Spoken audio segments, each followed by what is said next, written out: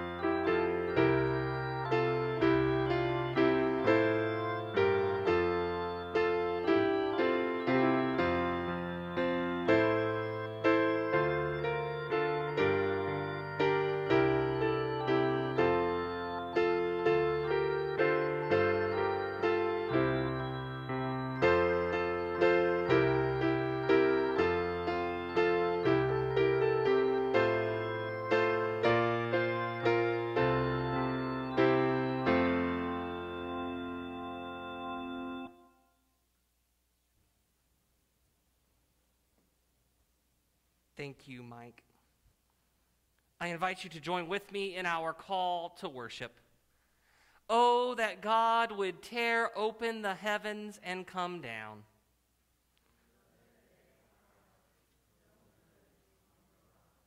Be alert. Keep awake. The beginning of the good news of Jesus Christ.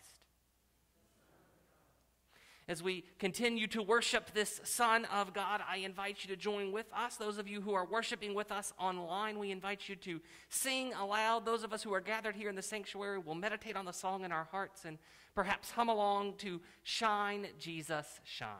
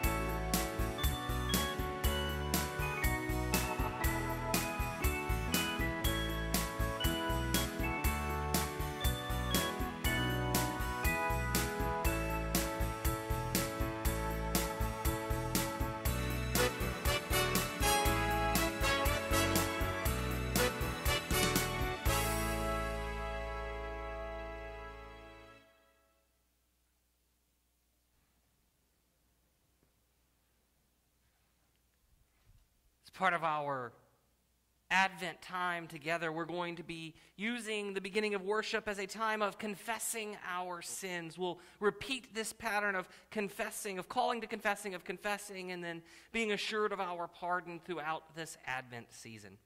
Hear now this call to confession. Like a faded, dry leaf that the wind blows away, our sins dry us up, faded and brittle. We are carried off by the wrongs we have done. Yet God loves us still and is able to restore and renew us with the water of life. Won't you join with me as we pray together our prayer of confession? Merciful God, we confess that we become distracted, even weary in our discipleship. We keep busy schedules. We rush about. Captivated by technology, seduced by the lure of consumer goods, we do not remain alert to your divine presence in our lives, in the church, in the world. Make us better doorkeepers of our lives, watching for you attentively. Awaken us to your surprising power and glory and peace, so we do not miss how near you are to our very own gates. Be gracious towards us, we pray, until we are gathered from the ends of the earth to the ends of heaven into your embrace.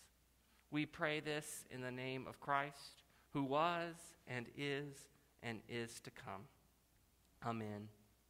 The grace of God given to us in Jesus Christ strengthens us to the end so that we may be blameless when Christ comes again. Thanks be to God who is faithful and has called us into the fellowship of the Son, Jesus Christ our Lord. Amen. I invite Glenn and Ruth to come forward as we have our Advent candle lighting liturgy.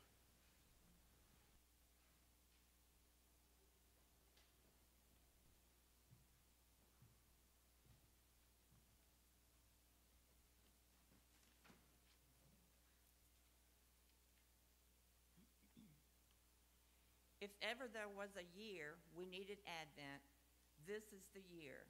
We hardly know how to describe the year we have lived through. We hesitate to reflect on all the mess around us in 2020. All we know is that nothing seems right, Nothing seems like it used to be. Nothing. We need Advent. The prophet Isaiah cried out for us, "Oh, that you would tear open the heavens and come down, to make your name known, so that nations might tremble at your presence. So tear through the mess, O Lord, and come down to us again. We long to be your people, a people of hope." We light this first candle as a sign of our hope. Hope that you can meet us even in the mess of our world. Hope that you will still see us, though we feel we are lost in the rubble. Let this light be the guide that brings us to Emmanuel once more. O come, Emmanuel.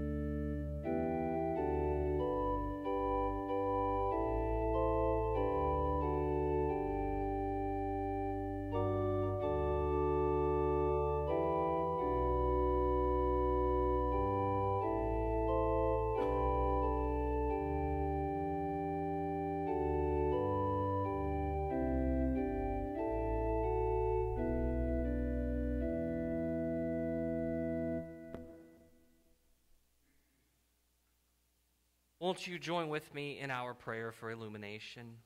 Gracious God, heaven and earth will pass away, but your words will not pass away. Your word stands forever. May our generation be attentive so that by the power of your Holy Spirit, we remember your ways and gladly do right, meeting you wherever and whenever you appear. In Christ's name we pray. Amen. Our scripture lesson this morning comes from the Gospel of Mark, chapter 13, verses 24 through 37. Hear now the word of the Lord. In those days, after the suffering of that time, the sun will become dark, and the moon won't give its light. The stars will fall from the sky, and the planets and other heavenly bodies will be shaken. Then they will see the human one coming in the clouds with great power and splendor. Then he will send the angels and gather together his chosen people from the four corners of the earth, from the end of the earth to the end of heaven. Learn this parable from the fig tree. After its branch becomes tender and it sprouts new leaves, you know that summer is near. In the same way, when you see these things happening, you know that he's near, at the door. I assure you that this generation won't pass away until all these things happen. Heaven and earth will pass away, but my words will certainly not pass away. But nobody knows when that day or hour will come, not the angels in heaven and not the Son. Only the Father knows. Watch out. Stay alert. You don't know when the time is coming. It is as if someone took a trip, left the household behind, and put the servants in charge, giving each one a job to do, and told the doorkeeper to stay alert. Therefore, stay alert. You don't know when the head of the household will come, whether in the evening or at midnight, or when the rooster crows in the early morning or at daybreak. Don't let him show up when you weren't expecting and find you sleeping. What I say to you, I say to all. Stay alert. This is the word of God for the people of God. Won't you pray with me? Holy God, we come before you this morning, ever mindful of the ways in which you call us to be a people of hope, a people who wait on you, O God, who wait for your Son like the watchman at the door.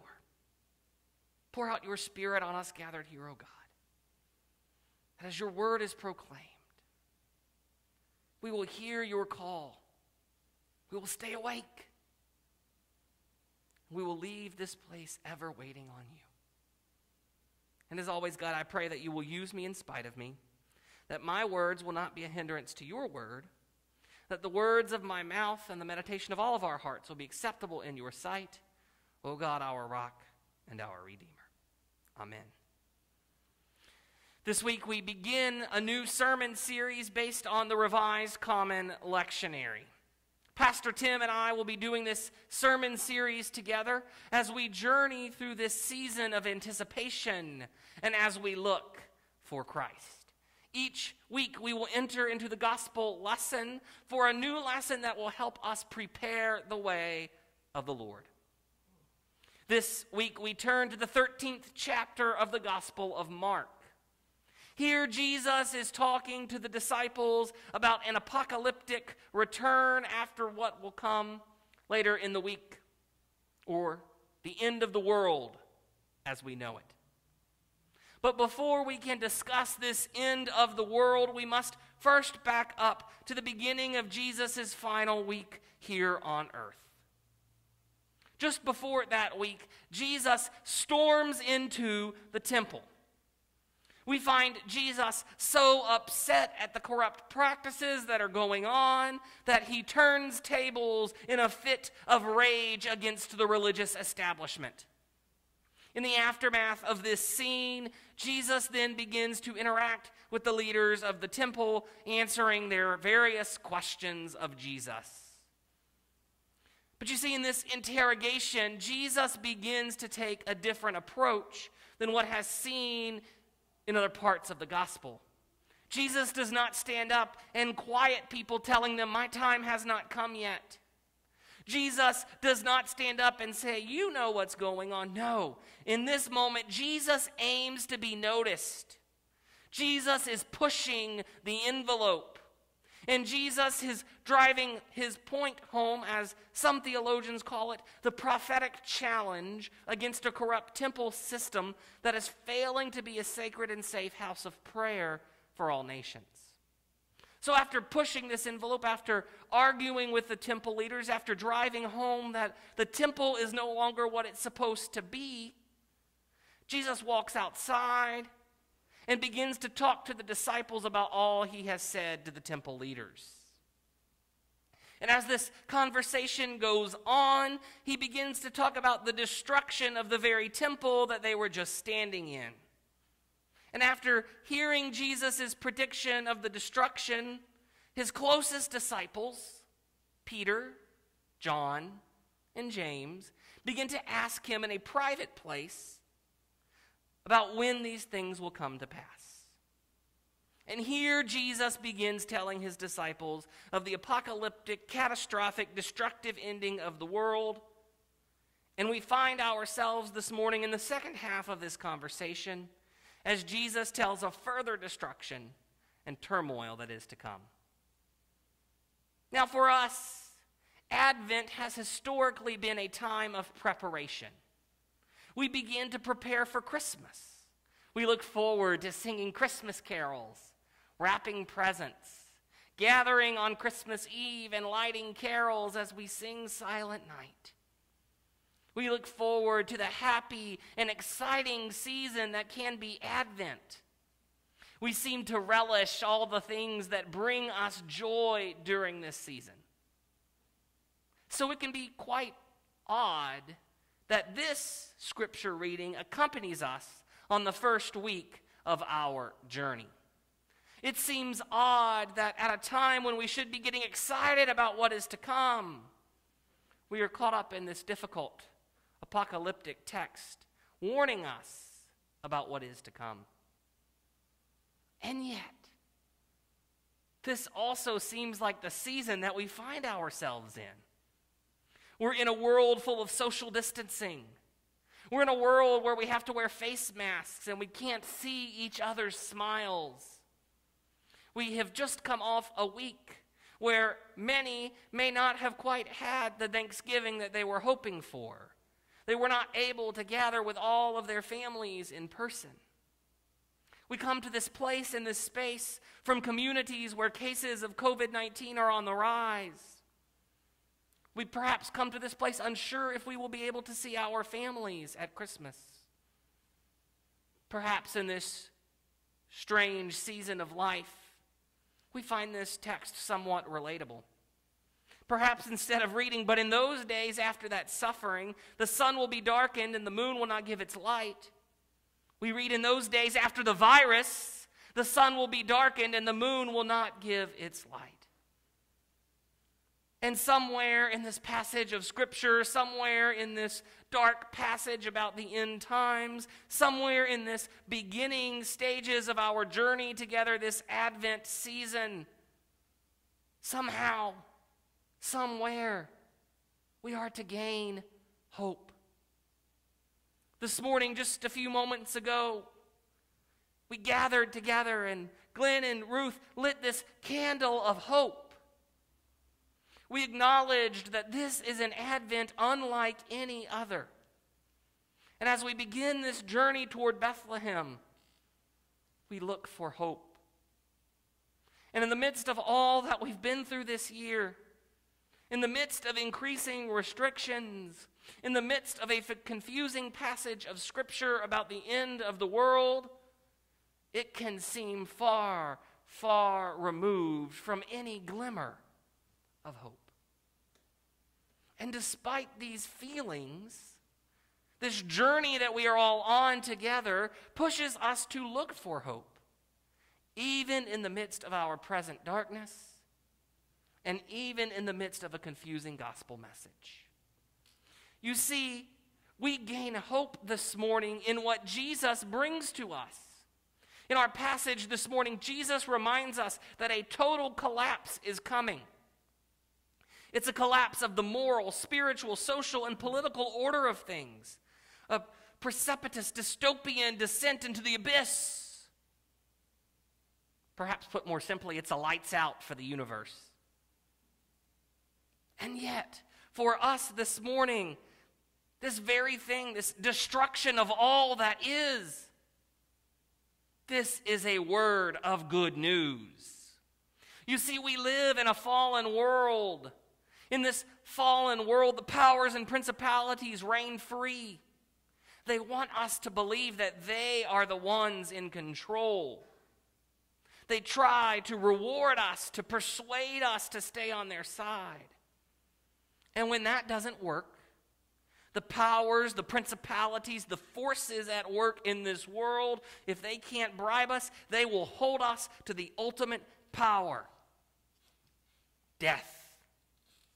You see, the powers and principalities want us to fear death. And yet we know Christ has defeated this power. Christ has overcome the power of death in his resurrection. And in knowing who Christ is, in accepting him as our Lord and Savior, in choosing to become more and more like him, we too can defeat the power of death. And when Christ returns, when Christ comes again, he will bring about his kingdom here on earth. This moral, spiritual, social, and political order that we find ourselves living in the here and now, this order of powers and principalities, it will be no more. So we find hope that our journey is not just to the manger, but it's beyond. We find hope in waiting for Christ to return again, and when Christ returns, this kingdom will be restored to its original intent, to the good state that it was when God created in Genesis. Many people have wondered in our scripture lesson this morning, they wonder, and perhaps we too wonder, when will all of this take place? That seems to be the next logical question. But Christ, even in our text today, gives us hints as to when it will happen. Or so we think. At the beginning of the passage, we're given this hint about the sun and the moon being darkened, about stars falling from heaven. And we are told that then we will see the Son of Man coming in the clouds. You know, it's obvious that obviously Christ did not come and destroy the kingdom of Rome. It's obvious that we have not seen Christ return so far in our lifetime. And yet at times it seems like we are living in these very end times. It seems like the sun and the moon are darkened. And yet our text today reminds us that even when we feel like the psalmist, even when we cry out, "How long, O Lord?" we are unable to answer that question of when. In our text today, Jesus reminds us about that day or hour no one knows. Neither the angels in heaven nor the Son, but only the Father. And so in the midst of our finding hope in Christ's coming again, we must wait. Our waiting for Christ unites us with those who waited in that very first Advent all those years ago. You see, the Jews were waiting for a Messiah. They waited for the one who would come and set them free.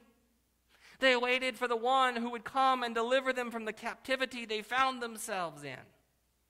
And they waited, and they waited, and they waited.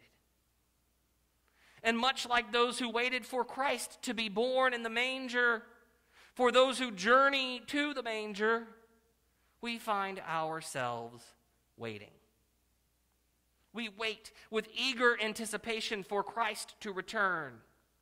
We find that now, perhaps more than ever, this journey, this Advent, doesn't stop at the manger. In fact, we find that our journey goes way beyond the manger as we are waiting and waiting and waiting. We can't and won't know the day or hour, so we wait, and we wait, and we wait. But then what do? Where does our journey take us in the meantime? What do we do to prepare for this journey to Bethlehem and beyond this Advent season? For the answer to this question, we turn to the final parable in our gospel lesson this morning. Jesus offers this parable of a man, the head of a household, going on a journey, leaving servants in charge while he is away. You see, we are the servants. God has entrusted us with a part of God's kingdom building work here at Mount Olivet. And as we wait for the Master to return, we have work to do. We are called to keep awake. Now, our call to stay awake could be a long one. We will never know when Christ will return.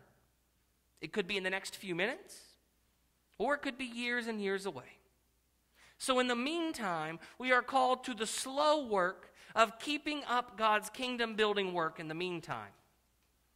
Sometimes in the midst of all that goes on, in the midst of the storms of life, it can seem like meaningless work. But I promise you it's not. Pastor and theologian Eugene Peterson once described this work, this long, slow work of building about God's kingdom as we wait, as similar to the work of a glacier. Peterson writes, "The advance of a glacier is a slow process, moving on average less than 1 meter per day. But the glacier's movement crushes and redistributes rocks, carving out canyons, making way for rivers, moving the earth in extraordinary ways. Staying true to God's way may not move mountains in a quick moment, but in God's time, it reshapes the world in the church's wake." You see, we have a responsibility for the little portion of God's kingdom that God has given us to work in. Our work might take time. It might not be fully realized in our own lifetime. It may not even pay off until Christ returns. But it is the work that we are called to do as we keep awake. The work of keeping awake, of tending this part of God's kingdom, looks differently at different times. It manifests in mission work, in caring for our neighbors, in welcoming the stranger. But it is our work. It is persistent work. It is the work of a glacier, but it is a work that makes a difference too. This Advent, we will be on this journey together. Yes, we will anticipate Christ, Emmanuel, God with us, born in the manger. But much as those at the first Advent watched and waited for the Messiah, we watch and wait for our Messiah to return. Our hope is in his return. Our hope is in the destruction of the powers and principalities of this world and their world order. And in the meantime, we work. We stay awake. We do the slow, steady work of building God's kingdom, even in the here and now. We watch. We wait. We stay awake through the work, and we hope. We journey to Bethlehem and beyond. In the name of the Father, and the Son, and the Holy Spirit. Amen. As we continue in worship, we do so through responding to God's call. As we gather together this Advent season, as we prepare our hearts for the King of Kings, both in the manger and beyond, one of the ways we do that work is through confessing our faith. This Advent season, we're going to be using an Advent confession of faith. This confession is new to many of us, but I invite you to join with me with the words on the screen or in your bulletin as we confess our faith using the Advent confession of faith. Won't you join with me? We believe in God, robed in splendor, veiled in mystery, ruler alike of darkness and light. We encounter God in Jesus Christ, who was tested and put to death, but whose radiance could not be quenched, whose torch brings a blaze of color to a dull, dreary world, reviving the weary, healing the wounded, unsettling the satisfied. We walk with God, guided by the light of God's loving Spirit, the light which enters the shadowed places of our hearts and leads us into truth and life. We wait for God and for the fulfillment of God's promises, for the time when the darkness will hold no fear and the light will show the way, and creation will be made whole once more, and God's peace will reign forever. Amen.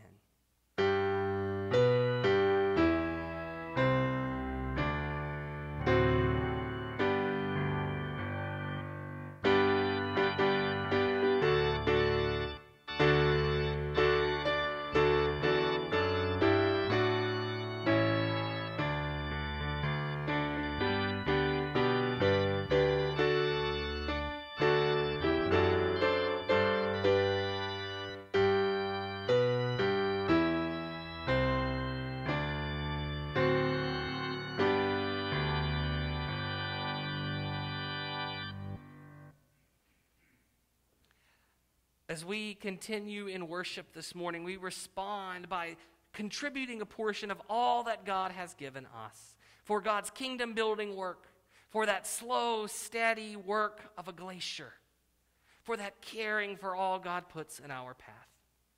We give thanks for all of you who have continued to support the church. We invite you to give your gifts, tithes, and offerings in 3 ways. 1, there are offering plates in the back. We invite you to use those as you leave the sanctuary. Simply place those in. Those of you worshiping with us online, you can mail in your tithes or use PayPal. If you're gathered in the sanctuary, there's a QR code on the back of your bulletin. You can simply scan that code and it will direct you how to give online using PayPal. I invite you to join with me as we pray over these gifts, tithes, and offerings. The words in the bulletin are the correct words. Won't you join with me as we lift up our voices in prayer? Faithful God, we thank you that Christ is being revealed in every time and place until he comes again in the fullness of glory. Strengthen our testimony and spiritual gifts. Increase generosity in us. We pray as we wait for the day of our Lord Jesus Christ. Amen. You know, that is the work that we are called to do this Advent season. In the midst of all that is going on in our lives, in the midst of all that is going on in this world, we are to wait faithfully for the day of our Lord Jesus Christ. But that waiting is not a passive waiting. That's why Jesus says, keep awake. Because we are called to go forth and to do God's work, to do God's kingdom building work, so that one day, when Christ returns, all that we have done will show Christ's witness. And that the order of the world we live in will be no more. And God's eternal kingdom shall be established here on earth. That is our hope, and that is what we wait for. Go forth from this place, empowered by God, who is Father, Son, and Holy Spirit, to wait, but to do it actively. Amen.